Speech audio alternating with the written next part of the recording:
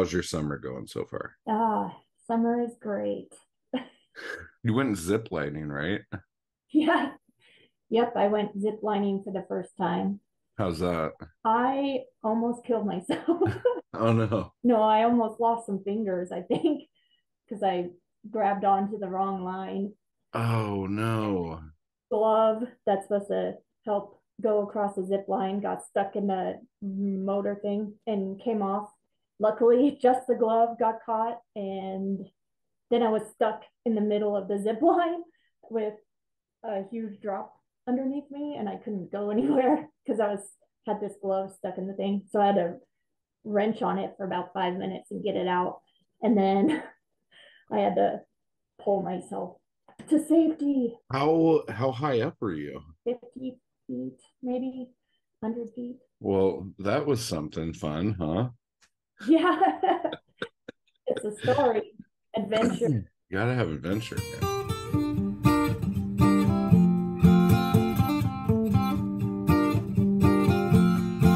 Hello, everybody, and welcome to this episode of the I Hate Matt Wall Poetry Podcast, where I forgot what we were doing. All right, so here we are, here we go. So today we are going to be having a talk, a little fun chat with Mindy Simingson, poet, booktuber, Instagram personality at Mindy's Book Journey. She is the poet who penned Skeletons, the center section chapbook, inside of issue 2 of the Bloodshed review, which is available at my Etsy shop. Links down below. And she was also a supporting poet in Bloodshed review issue 1.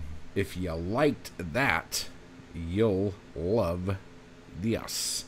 There's a lot of other stuff that I want to talk about. First, episode 100 is right around the boner. So I need you guys to send in your questions on a voice memo so I could play it on the motherfucking show. Okay? I'm getting blown up over here. Next. Drinking Less, my July chapbook, is out now. Not only as a print version, but also as a digital version, and also as an audio version. The audio version is free to listen to on my YouTube page. The digital version is on my Etsy shop, as well as this print version. Now let me tell you about the print version real quick. This print version is limited to 45 copies. The first 20 are going to be numbered, but each copy has its own individual, unique wine stain on the cover. It's in a different place on all of them. Okay? So, you will be holding in your hand a one-of-a-kind piece of art. And if you're one of the first 20, signed by me. And I'm trying to remember how many is left. I don't know, because I was supposed to go to the post office today. Didn't do it. I'm going tomorrow because my building wrote me this morning and said they're shutting the water off tomorrow on one of the hottest days of the year. So I'm going to do all my outside shit tomorrow when there's no water instead of doing it today. So get this at the link down below. Blood Rag issue 13 is still out, of course, and so is 1 through 12, for fuck's sake. Next month, not only are we going to have the Blood Rag issue 14, but we're also going to have the start of Bunny Wild's reign as Poet of the Year. So her one-sheet rag will also be out and sent to anyone who makes any orders on my Shopee. It's so fucking hot, and I know it's hotter at other places, but I don't have air conditioning. It's hot. And because I'm a douchebag and I don't drink water as much as I should, I'm just drinking coffee and beer, and I'm almost out of both. So I'm gonna have to do a little bit of a trek to the little old store. I think I'll go to 7-Eleven. It's cheaper, even though I fucking hate that place. So things that have been going on the YouTubes that I want you guys to know about, in case y'all missed it. I've been posting all sorts of fun shit up on my YouTube. So since the last time we spoke, I can't remember which one of these I did first, but why are you struggling writing poems? 5 truths. There's that. 2 mistakes every new poet makes. There's that. And the funny thing is, most of the comments I've been getting on these things are, I feel called out. Like, I feel like you're calling me out specifically. I don't know why that is. I haven't done any of these things to specifically target anybody, but it's shocking how many people will say the same thing on the same video. So obviously I'm not picking anyone out in particular, but if you notice that you're doing some of these things that I'm talking about, maybe think about ways to change those things, like it says. Let's see here. Have better poetry readings, because basically everyone fucks up how to do a fucking poetry reading. They fuck it up all the fucking time. Drives me nuts. And then, of course, there's the Drinking Less audiobook. On the Poet Vlog, it was a lot of me printing books and getting ready to go to this event at this poetry library in South Central down here. So that's kind of fun, because it was like day in the life where I'm like going as fast as humanly possible to get as much shit done as I can, and then going to the event. And then the one that seems to be causing a bit of a stir this morning was the release of the video, Is Ocean Vuong Actually Good? You get to watch me watch Ocean Vuong read and talk about if I think Ocean Vuong is good. So I'm sure you guys are all chomping at the bit to find out what I think about that. And then also tomorrow, is it tomorrow or Wednesday? Oh yeah, because tomorrow Heaviest Boardiest, 3rd installment of Heavy Board is going to come out. And then I have a book haul where I talk about Oh, You Thought This Was a Date by C. Russell Price and The Hatred of Poetry by Ben Lerner. So if you're interested in my thoughts on those books, jump on over, damn it. See? All right. And then some other videos that are going to be coming up here soon is, yeah, there's actually quite a few videos that I have stashed away here, and I'm going to be recording a couple more when I'm done here. The video about me talking about bad takes and old poems, that's coming. A watch along with me with Taylor Hackford's 1973 Bukowski documentary, the full documentary, so there's that. Another poet vlog, and I can't remember what's in that one, which is shocking because I think I just, oh shit, it's very personal. Yes, it is a very personal thing. Talking about my boundaries that I need to set with other people. So if that sounds interesting to you, definitely check that out. And then I got a question, how do you know when a poem's done? And so I did a video where I talked about what I think you do and what others think you should do, and then kind of like the happy medium, because I know not everyone's going to want to do stuff the way I do it. So I try to go across the spectrum here and then bring you into something there. And then because I was doing that video, I got on this like huge kick and rant about how often one should publish. And I tried to make this as broad as possible because I feel like novelists will have an easier time understanding the things that I'm saying, because for some reason the poetry community just can't get their fucking head around how fucking analytics work and how algorithms work. It just doesn't make any fucking sense to them. And like, I'm telling you guys, I'm telling the poets out there, if you don't adapt, you will die. I don't know how many times I need to fucking scream this from the rooftops. Like, even if you took an ounce of the information I give in that video on how often you should publish, I feel like that would fucking help you out a lot. And at least not make you obsolete in the next year and a half with how technology is moving. You know, someone might go, drop an X over there on X.com. And maybe someone will re-exit. This is brand new. I just heard about this morning. So, you know, let me like roll around in my like thinking that the demise of Twitter is fucking hysterical. Shit, if Twitter goes down, maybe all the people bitching about the last episode will shut the fuck up. Am I right? Am I right, guys? Am I right? Oh, wait, not the last episode, but episode 91. You know who I'm talking to. You know who I'm talking to. Another thing that is going to be coming out here quite shortly, I'm going to record it as soon as I'm done with this massively long intro, is a talk about mistakes people make with their first collection. And I normally see this with people's first collection. Normally by their second collection, they stop doing this. But I have seen people do it in their second collection and even their third. And they don't understand why their books aren't selling. So that's going to be a big one because I'm actually really pissed off about it. And I'm going to fucking like really fucking lay the law down. Because I feel like this is like a common sense thing that for some reason artists don't understand. Whatever your fucking discipline is.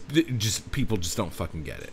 So it's going to be some tough love shit because a lot of you motherfuckers need it. And I'm just trying so fucking hard to help you guys and be nice to you guys. But like I repeat myself over and over again. And some of the people I repeat myself to hear me all the fucking time. And then continue to do the same fucking things that they were doing to make them need my help in the fucking first place. You could lead a horse to water, but you can't pull its pants down and fuck it. Am I right, guys? Am I fucking right, guys? Jesus fucking Christ. Now that I've completely fucking had a mini meltdown here. A mini meltdown. I keep fucking up the Anarchy Crew Zoom calls. Because basically what we do in the Anarchy Crew on Fridays, we have a live stream where we just talk and whatever. And I give everyone updates like behind the scenes on Poetic Anarchy Press shit. And then the members go and do a Zoom call together where I give like a writing prompt and then we write for a certain amount of minutes and then we read what we wrote and we do other shit and all this other stuff.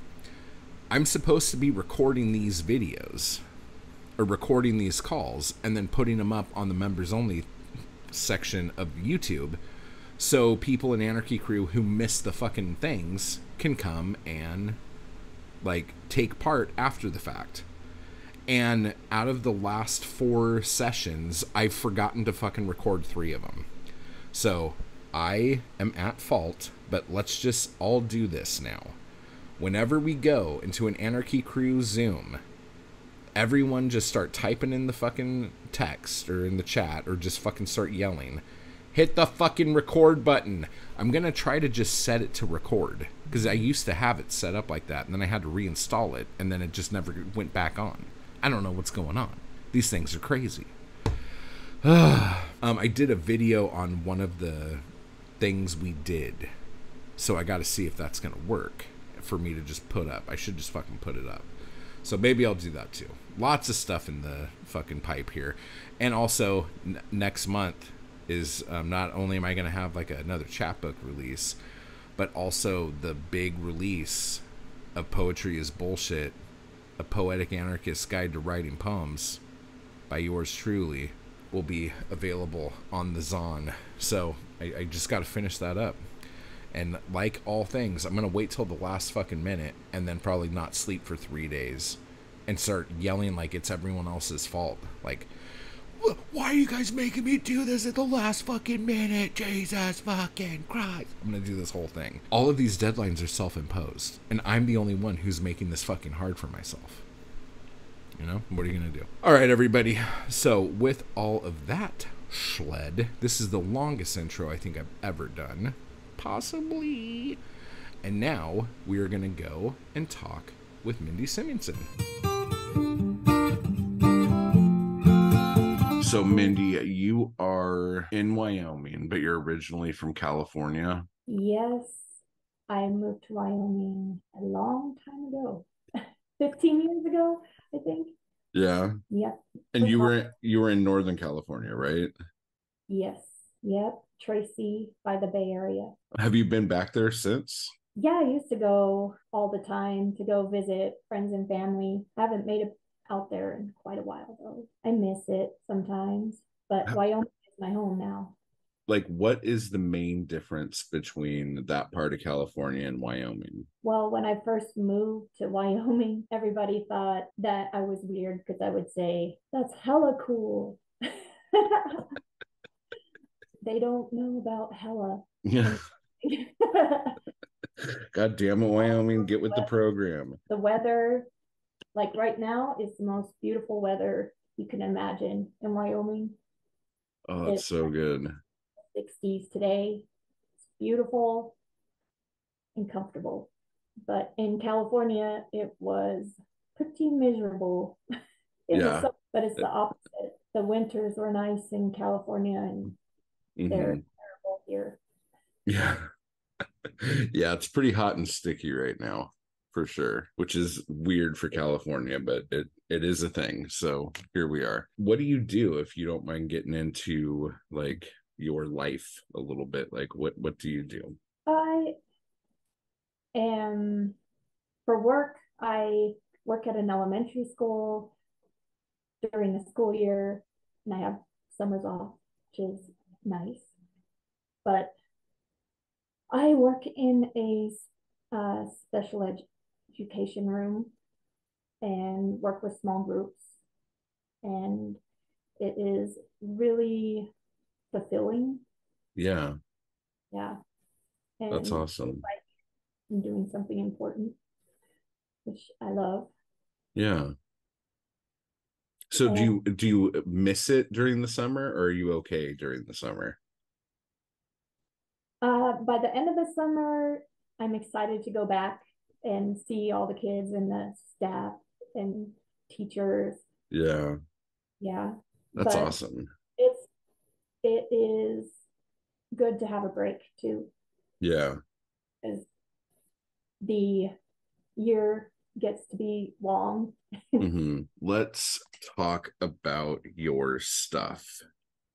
So you had, well, first off, you were in um the Poetic Anarchy Volume 3 book.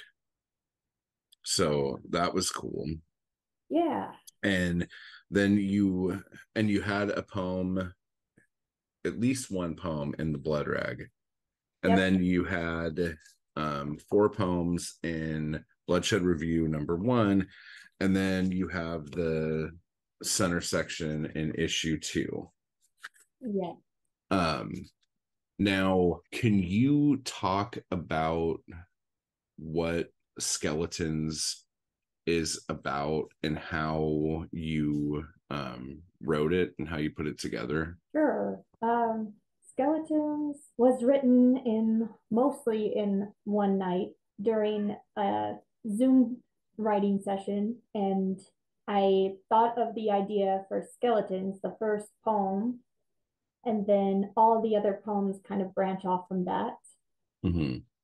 And then, or most of them do, and then some branch off of the second poem. Together, they kind of make a skeleton. But Nice. the first poem is about skeletons in the closet, like a classic saying and metaphor. Mm-hmm. And I kind of tried to build a world around it and relate it to me and my life. And then from there, it talks about fears and mental health.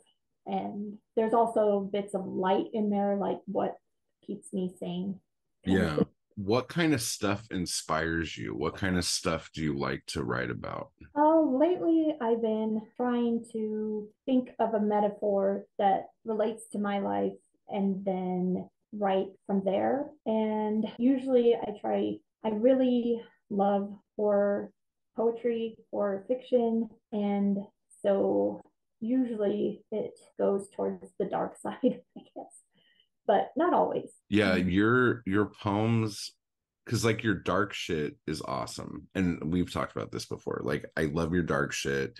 And then you have a lot of stuff that is like kind of like coming of age stuff, like Mhm. from like college and all this other stuff. But I think one of the things that you like really excel at is like kind of like your pastoral poem, like your poems about like where you live, the landscape, the like nature, like all that other stuff. Like it's gorgeous when you write that kind of stuff. I try to write about anything that I have experience with, the beautiful things that I've seen in Wyoming or on my family ranch, that sort of thing. Is it hard to write about things that are very emotional for you? It is a little bit hard, but mostly I love doing it because Mm-hmm.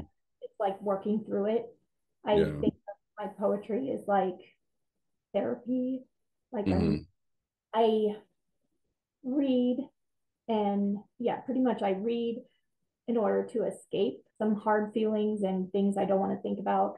And Mm-hmm. then I write poetry so that I can actually work through it. And it really like lifts my mood and makes me feel better about things if I get it out. Yeah. Like that helium balloon poem in the first Bloodshed review is like fucking heartbreaking. It's just beautiful. Like I love that poem. I was gonna ask you, as far as like it being like kind of difficult to write about personal stuff and stuff like that, is do you find it harder when you get that stuff out of you to go back and read that stuff? Or when you read it, does it feel like it's fixed? It feels like it's fixed for me. Yeah, Well, not not 100%. it's bitter, it's bittersweet. Like it's still there, but Yeah. I can look at it like it also depends on how I'm feeling at the moment when I'm reading it. If Hmm. I'm back in a dark place, then it's like, well, then I don't read it. Yeah. No, I know how that goes. I know how that goes. Well, why don't you read a couple poems out of Skeletons? Like, what are your favorite ones out of there? Well, I feel like if I'm gonna read from Skeletons, it has to start with Skeletons. Hmm. That's kind of like the spine of the collection. Yeah, that's good. That's good. It's what everything else is based on. Yeah, yeah, yeah. Oh, and then I have a few other favorites, but I'm gonna start with Skeletons. It's the only starting place. Skeletons. So many skeletons in my closet. Ones I don't even want to admit are there. How can there be so many chains rattling, wanting to get out? Putrid smells emit from behind the sliding doors. This one is too fresh. It's raw and it's hurting. It wants me to suffer for putting it there. Really, so do I. So that's nice. Now you are like you read a lot of horror stuff, right? Yeah. And like go ahead and plug your channel too while we're here. Yeah. I have a booktube channel called Mindy's Book Journey, and I review books, mostly horror, also fantasy and science fiction, anything that is like an escape and brings me to a new world. So how long have you been into horror? Oh, about 7 years is I started getting back into reading. I didn't read anything. Yeah, as a kid, I liked horror movies. Hmm.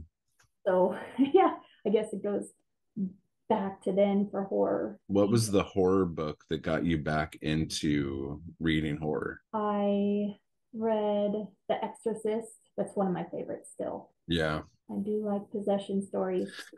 Do you feel that like possession stories are kind of freeing in the sense that like the possessed person gets to do whatever the fuck they want, and it's like I always wondered about that. Like, if, like, one of the vicarious things that when you read something like that or watch something like that, like, as fucked up as it is and as awful as it is, like, there's a part of you that's like, man, that would be awesome if I could do that for just like 10 minutes and not get beef for it. That'd be awesome.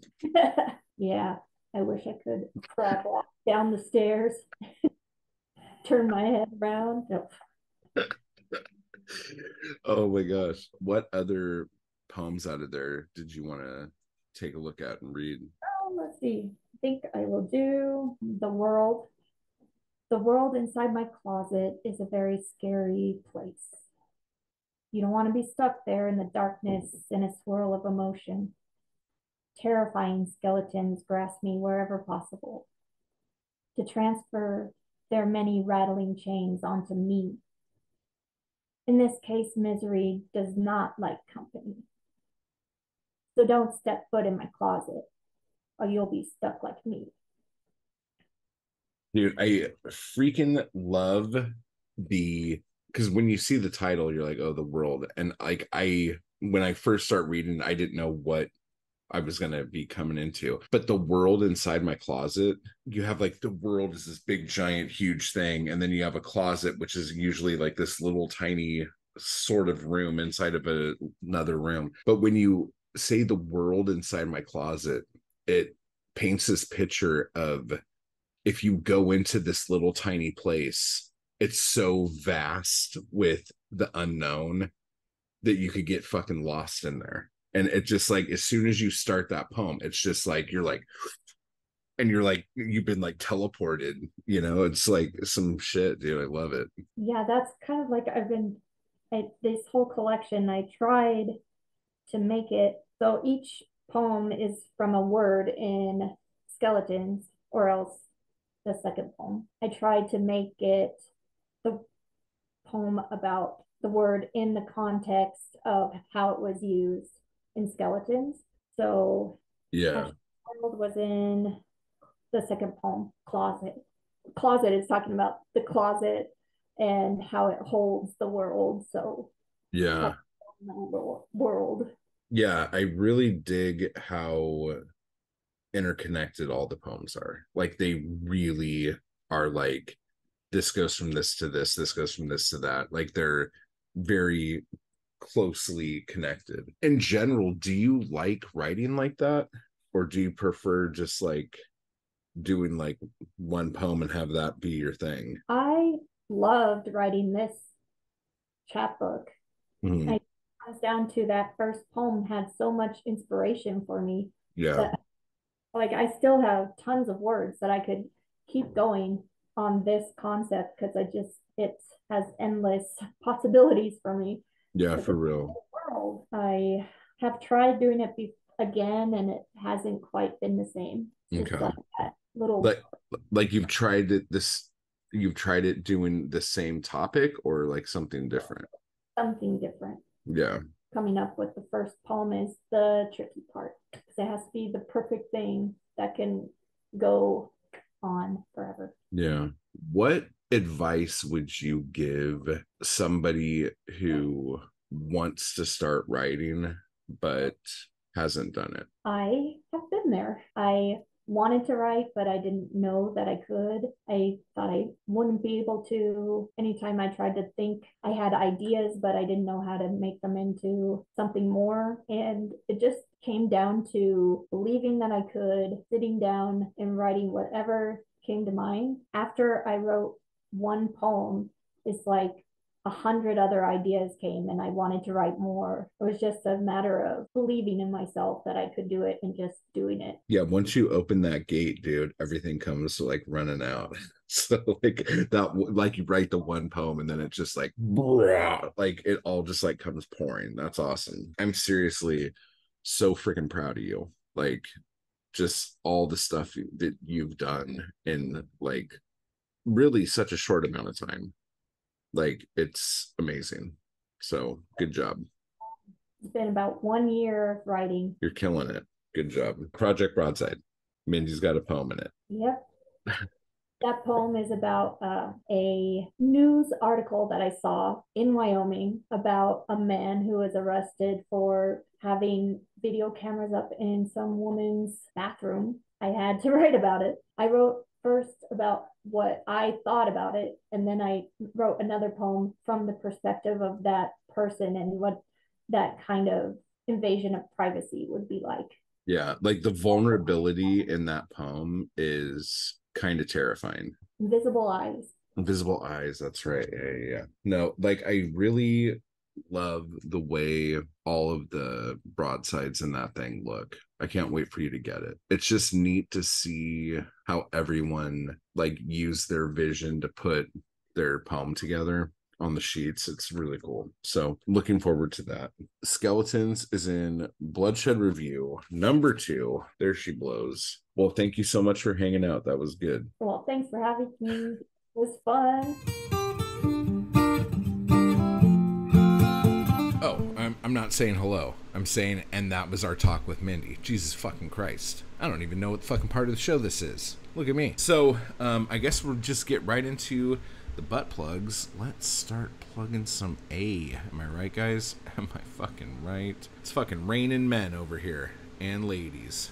Nice. Nice, so nice. Nice, so nice. Okay, so let's get into those shout-outs. I want to give a big thank you to motherfuckers over there on Patreon. Michael, Cedar, Harry, and Monse. Thank you guys so much. I want to give a big thank you to you motherfuckers over there on the YouTube Thank You Crew. I want to give a big thank you to Patrick, to Britt, to Jan, to Dev, to Ethan, to Julia, and to Lauren. Thank you so much. You guys are fucking terrific. Just fucking fantastic. Now let's give a big thank you to the people whose things drag on the ground behind them over there in the Anarchy Crew. I want to give a thank you to Bunny, to Nate, to Mindy, to Thomas, to Tim J, to Shaylin, to Tim G, to Chill Baby, to Tamara, to Adam, to Chase, to JH, to Jessica, and to Jason. You guys are the fucking shit, and you make all this happen. And then for the biggest of the fucking thank yous, that goes to none other than the #1 chappie in the Chapbook of the Month Club, Caitlin. Thank you, Caitlin. You're fantastic. I miss you. I hope you're doing well. All right, now if you want to join the YouTube Thank You Crew, you could do that by clicking the join button below this video. And if you're not watching this on a video, go to my fucking YouTube page, @MattWall. Figure it out. If you want to join the Anarchy Crew, when you click join, it's going to ask you what tier you want. And the Anarchy Crew gives you a ton more shit. Like those fucking weekly streams, dude. Like those weekly fucking Zoom calls. Plus some discounts on my shit and stuff like that.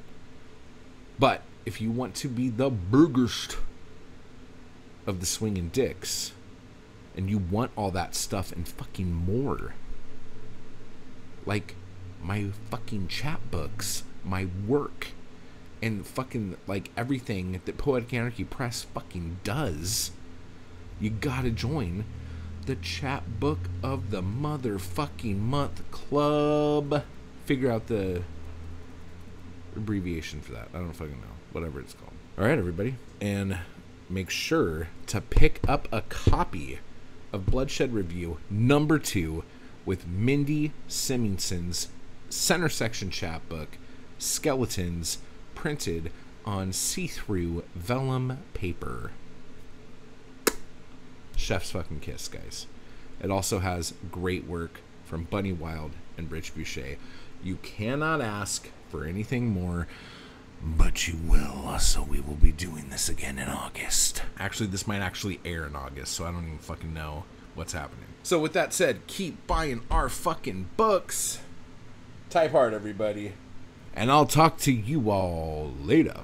I just want to give a quick thanks to those people who make these videos possible. Anarchy Crew and my followers on Patreon. I appreciate the hell out of you guys. Thank you so much for keeping me going to keep this content possible. You guys are awesome. And if you'd like to join the crew or the Anarchy Crew, just hit the join button beneath this video. And if you'd like to become a member of my Patreon, you can run over to the link down below to do that as well. Thank you. Ooh, that was a good pop, dude.